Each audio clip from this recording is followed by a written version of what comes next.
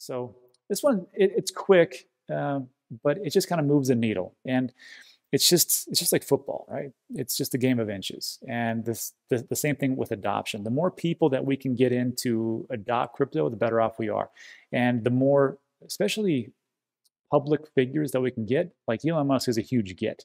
Michael Saylor, no one knew Michael Saylor before August. I mean, very few people, right? Now everybody in this community knows him. Everybody on CNBC and MSNBC knows him because he's always there.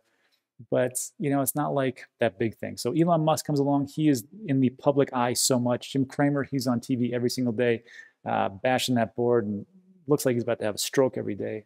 But he's saying, hey, you know what? I own some Bitcoin and it's awesome. So what is he talking about? Well, this was in a Squawk Box interview. He says, I own Bitcoin. I've owned it for some time. It's an alternative to cash position where you make absolutely nothing. So just like we talked about with yield, like I think, and remember, you have to think about the demographic, right? So who is Jim Cramer's demographic?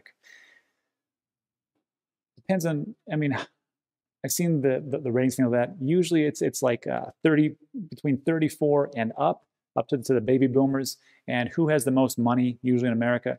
The baby boomer generation. So if you got somebody like Jim Cramer and he's like, hey, you know what? I have gold. I talk about stocks all day long, but I also have Bitcoin. So don't listen to all these wackos over here who say it's awful. You can get it, and I own it, and it's been good for me. So that's, again, that's all I care about, just moving the needle. He says, as a way to have a pastiche of things that you should use your cash with, I'm all for it. I think it's almost irresponsible not to include Bitcoin.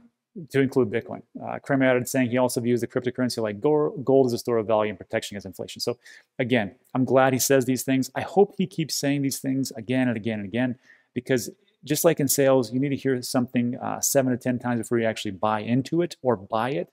So these people are going to need to hear the same message over and over and over again. So that's it for that. Again, move the needle. Let me know if this is like a good thing in the comment section.